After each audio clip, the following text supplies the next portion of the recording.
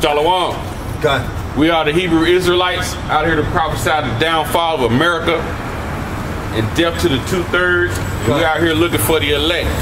First of all, I want to give all praises to Yahweh, Bahashem, Yahweh Shai, and double honors to the apostles, the elders of GMS who rule well. Rock a thumb to all you Akim that's out there that's pushing this truth and sincerity and the strength of Yahweh Bahashem, Yahweh Shai. We out here for the Judah, so-called Negroes, Yahweh Dah. We out here for Benjamin, the so-called West Indian Jamaicans, Banyumyan. We out here for Levi, Benjamin, the so-called West Indian Jamaicans, Levi, the so-called Haitians, Lawyer. We out here for Reuben, Rabawan,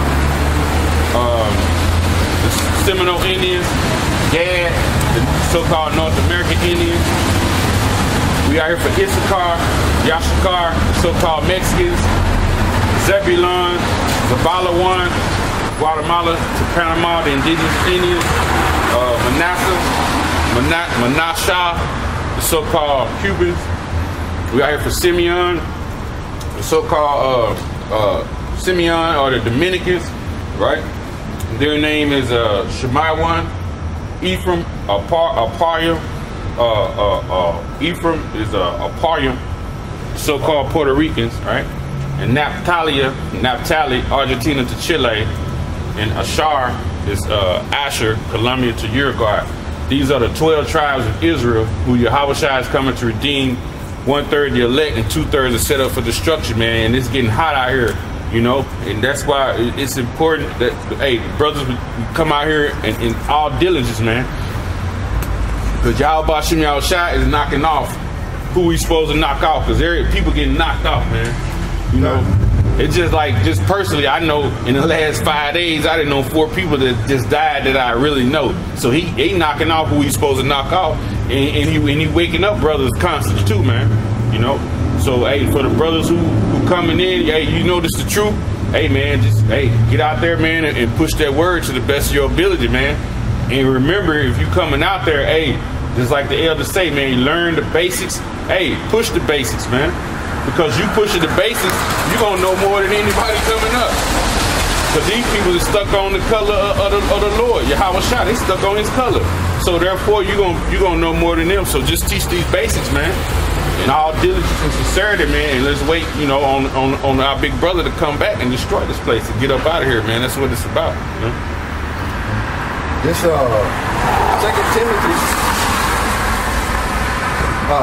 Timothy 1:6. Wherefore I put you in remembrance that thou stir up the gift of the power which is in thee by putting on. This 2 Timothy 1:6. Wherefore I put thee in remembrance that thou stir up the gift of the power which is in thee by the putting of my hands. Correct. For the power had not given us the spirit of fear, but of power and of love and of a sound mind. Correct. So he didn't give you the spirit of fear, you know. So hey, in all diligence, man, hit the streets, man, and go out here and don't be afraid, because that's you making yourself a living sacrifice, man. You know, he putting us back into remembrance because we once knew this truth, man. You know, we once knew it, and we done fallen angels that fell from our estate, our royal estate. We are those fallen angels, man. You know, we once knew this truth. We're the men of old, you know.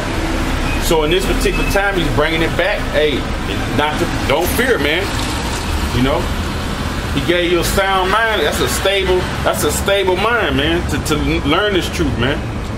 And also, he's giving you grace too, man. Divine influence of the mind to think upon Yahweh Bahashem Yahweh Shai, man. You know, and with that, man, that's like, you know, don't fear. You know, because when you fear, hey, that leaves an avenue for Satan to jump right in, man, and mess with you. You know, so, you know. This Romans 12:1. I beseech you, therefore, brethren, by the mercy of the power, that ye be presented yourselves a living sacrifice, wholly acceptable unto the power which is your reasonable service. It's your reasonable service, man. It's being the elect. It's our reasonable service to come out here and push this truth, right?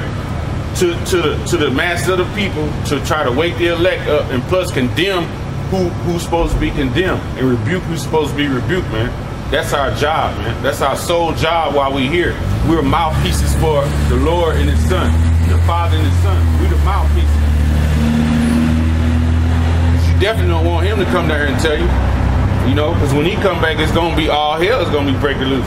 So we these mouthpieces, man, to reach out to the elect brothers, man, so they can come back to this truth, so they could be a covering to be put over them in this time of destruction, which is coming nigh, man. This is Romans 12:2. And be not conformed to this world. Be not conformed to this world, meaning what? Don't be out here doing what the masses of the people doing. The masses of the people being homosexual. The masses of the people are covetous, man. The masses of the people are adulterous, man. The masses of the people, they live in folly. Don't conform yourself to do what this world do. You stick with these scriptures, man. And this is the scriptures tell you how to live, right? You know, and how to reform yourself from the old way that you used to be.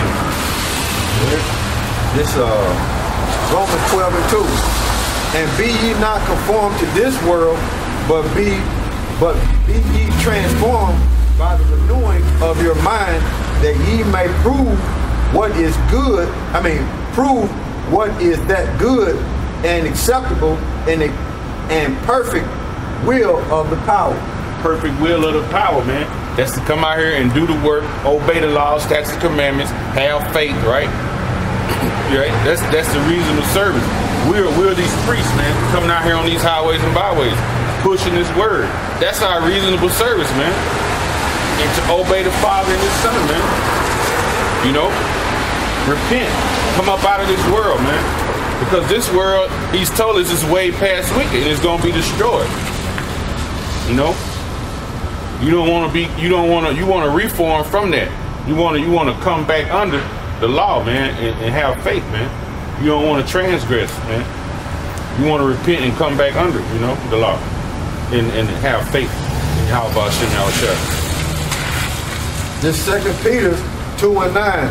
For the Lord knoweth how to deliver the godly out of temptation. God, He knows how to deliver the godly out of temptation. And hey, I'm gonna tell you, I give you an example of that. A couple weeks ago, I wanted to go somewhere and do a certain thing, and my car went down. Like this brother mentioned, he said, "Hey, maybe you weren't supposed to go on that route." Because and Yahweh Shem Yahushua had the car down for like almost 2 weeks. Whatever I wanted to do, He knew that wasn't the right thing. Something in that wasn't the right thing to do, and He delivered me out of that temptation that I wanted to go do. Same way, you know, like when you walk by this truth, right? You might want to go do a certain thing, and then you come right by the brothers, right? And then you get this truth, man. You was probably finna go steal a car or something, but then you walk by the truth and you receive the truth, and then Yahweh Shem Yahushua possibly save your life, man. You know? Go ahead. This 2 Peter 2:9. The Lord knoweth how to deliver the godly out of temptation, and to reserve the unjust unto the day of judgment to be punished. Go ahead, read it again. What did he say? He cheerleading. Talking about good job. Cheerleading. 2 Peter 2:9. The Lord knoweth how to deliver the godly out of temptation, and to reserve the unjust until the day of judgment to be punished. Reserve the just, man. That's what He's doing. A lot of you scoffers out here, man. You think you can come on the comment boards and scoff against the men of the Lord, and it just cause nothing has happened to you, and you think you didn't got away, man. Yahweh Shem Yahushua is reserving you for a real sore death in the end, man. He's reserving you, man. I mean, oh man, it's gonna be beautiful though when he unleash it on you. Because there's a lot of y'all scoffers out there, man. Y'all been scoffing for a long time. A lot of you adulterers out there been doing adultery. And all you sodomites out there, man. Y'all think what y'all doing, y'all done did it for so long, you just think, oh, ain't nothing gonna happen. But it's gonna be a sword of destruction, man. In the end, it's gonna be beautiful.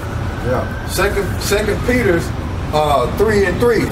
Knowing this first, that there shall come in the last days scoffers walking after their own lust. Scoffers, mockers, walking after their own lust. They do what they want to.